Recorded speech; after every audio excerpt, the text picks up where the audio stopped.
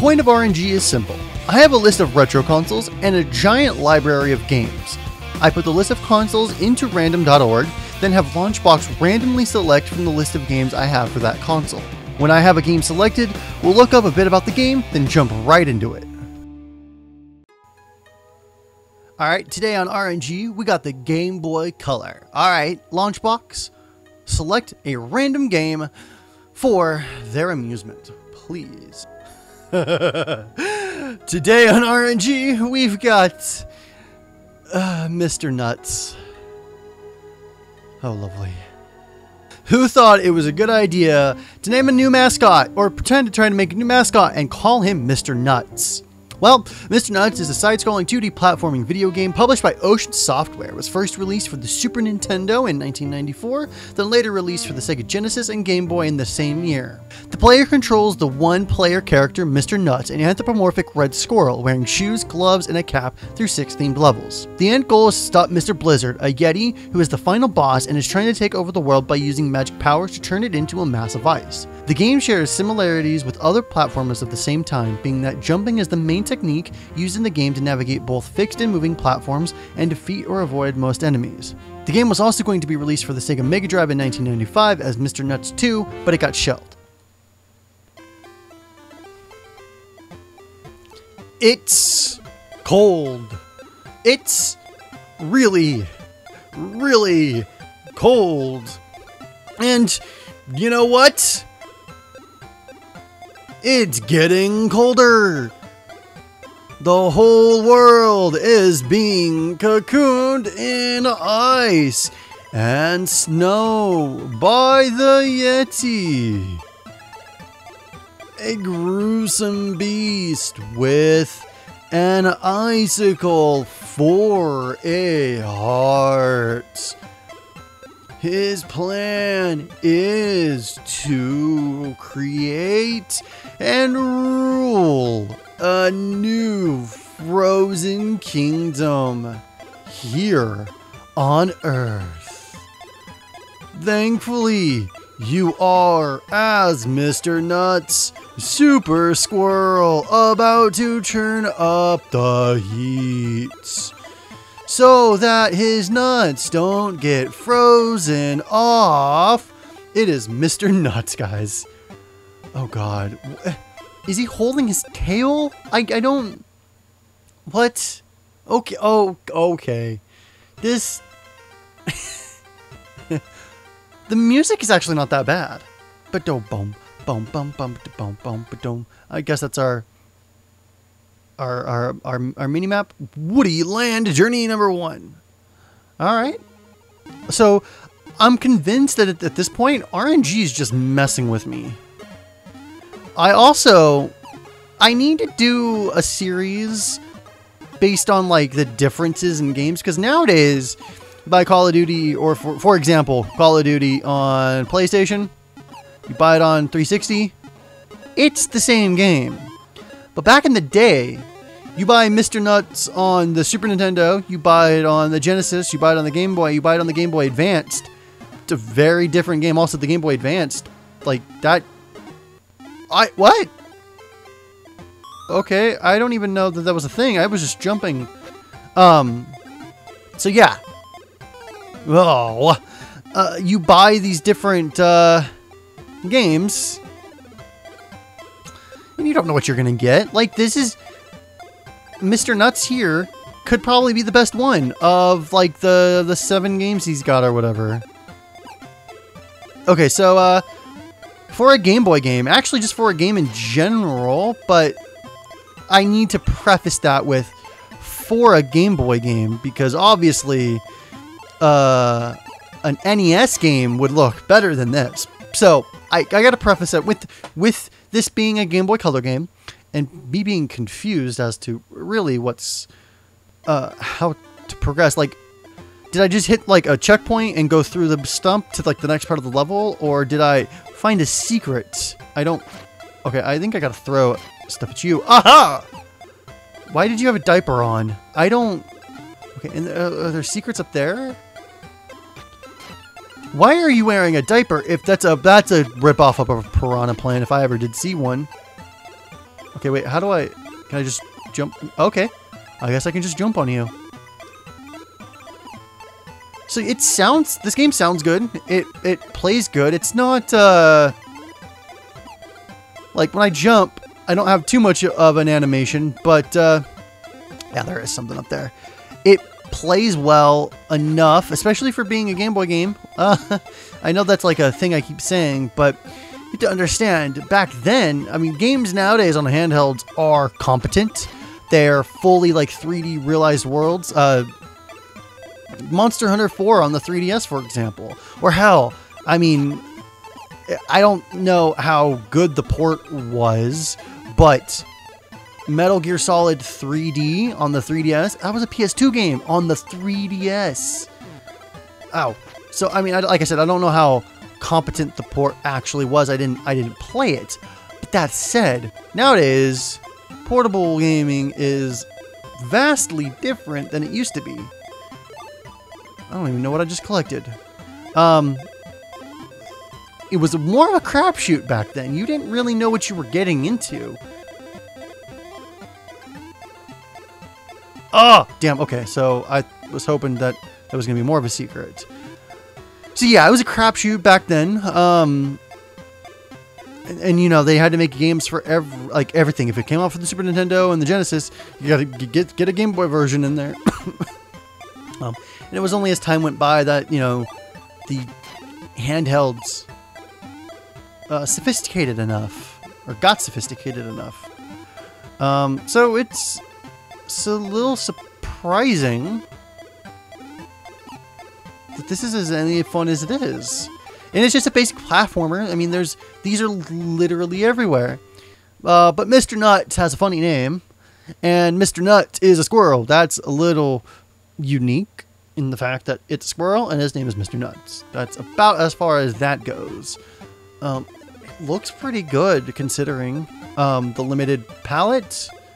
It looks good considering the Game Boy Color. And this isn't black and white, if I remember correctly, because not all Game Boy Color games can work on the Game Boy. Some can, or rather, some were like released as Game Boy games, but if you put them in the Game Boy Color, like they get palette options, where, you know, obviously the Game Boy originally wouldn't have it. But if I remember correctly, some Game Boy Color games pretty much just turned on the grayscale and out it went. So this, I saw screenshots of it. It was in black and white. So that's actually pretty impressive. It looks good. There's a secret over here. Why don't we get a Mr. Nutz remake? Like, I just want to see somebody come out with a game called Mr. Nutz in today's day and age. That would just be hilarious. Here you go, we got Mr. Nutz. He's a squirrel that runs around. He throws nuts at you. He's got to stop the Yeti from Mr. Freeze. He's got to stop Mr. Yes, Mr. Nutz has to stop Mr. Freeze. Specifically Mr. Freeze. Sorry, I'm trying to concentrate, not die. Yeah, Mr. Nutz gotta stop Mr. Freeze. Gotta team up with Batman, Spider-Man. Gotta take out all the bad guys, all the cold-based bad guys. But Mr. Nutz has gotta work quickly because who killed all the dinosaurs? Mr. Freeze. So Mr. Nutz has to stop Mr. Cold Freeze from stopping to kill the Mr. Dinosaur, and then they go to McDonald's. And then you go to McDonald's, you get the Happy Meal. And you get the toy. This Mr. Nutz. Like, I don't know what's going on. Who thought that the name was a good idea? Like, really, legitimately, who thought that it was a good idea? And so far, it seems to be like branching paths. Like, I went up, and then I went to the left, and then I was in another stage. But I probably could have kept going right. I should have kept going right. I don't know what's going on. I don't know if I'm like hitting the I can't tell if I'm hitting the hard areas or going like the hard route or anything like that. There's something down here. Can I? So like multiple paths to beat the level, but like one way is harder than the other. So far I'm getting my ass kicked by these green jumping things. I don't know what they are. Okay, I can't go that way. Oh, gotta get these coins. I don't know what these coins are for. I don't know if they give me a free life eventually. If they do, you need a lot of them. Okay, just, why didn't you just jump over me? I have a feeling like I'm going this way for like a big secret that I don't need. Also, I like how when I start collecting the P coins, the Mr. Nutz P coins. Yeah, let that sink in for a second. How half the music channels stop. Always a fun quirk for the Game Boy Color, and NES games. It only has so many sound channels, so you have to dedicate, if you dedicate one to like more advanced music, well, when you pick something up or you attack or do something, sometimes half the channels will go poof. Okay, so this game isn't that hard, but it's pretty fun, actually. Mr. Spider attacks! No! Yeah, it's really fun. It sounds good. It plays pretty good, considering. I don't know what the fuck's going on, but that thing scares me. That fucker just jumped on me. I'm probably not gonna win this. Oh god, how many hits did that take just to knock the one health bar down off?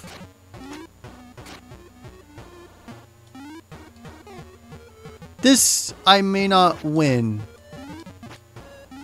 We'll find out. Nope. Unless I start right here. Okay, let's try this one more time. Ba, ba, ba, ba. Ba, ba. Jazz hands. Should have called me Jazzy Squirrel. Oh! Little bastard. So that's a little messed up. When he's invisible, I can pass through him, but he'll turn. He won't necessarily go back into his hole. So, like right there, I could be having to like jump and dodge him just turning from uninvisible. His invincibility counter, which I don't really. I mean, I get an invincibility. Oh, I guess it lasts as long. I was about to complain that mine doesn't last as long, but actually it does. Okay, he's got one more health bar. I was trying not to hit the spider at the top, but that didn't work. Aha! I win! I was about to die too. That was all one stage? Damn, okay. Alright guys, that is going to be for this episode of RNG. That was Mr. Nutz. I give it 7 nuts out of 12. I don't know why. Pretty good game. If you got a Game Boy Color or, you know, you want to try it out. I got at 69. I only got 69% of the level? What?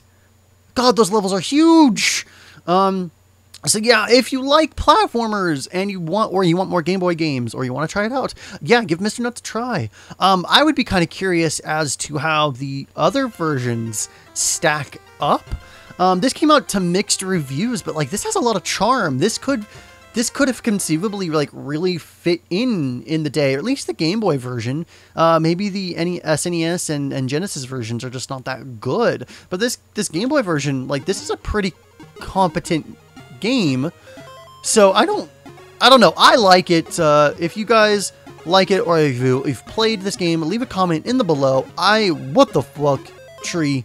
I would be interested to know if you guys played this as a kid, or if you're just now finding this for the first time and you think it's kind of interesting. Like, it's no Mario, but it's pretty good, right? Pretty good. Alright, thank you guys very much for watching this episode of RNG. If you like this episode, please consider subscribing, thumbsing it up, and sending it to your friends. I would greatly appreciate it. Remember, I do this once every week. Actually, twice every week now. I think I'm changing it up to twice every week, because I really like doing this. So if you liked this episode, subscribe for more fun RNG content. Remember, play more games, and I'll see you guys next time. Have a good day.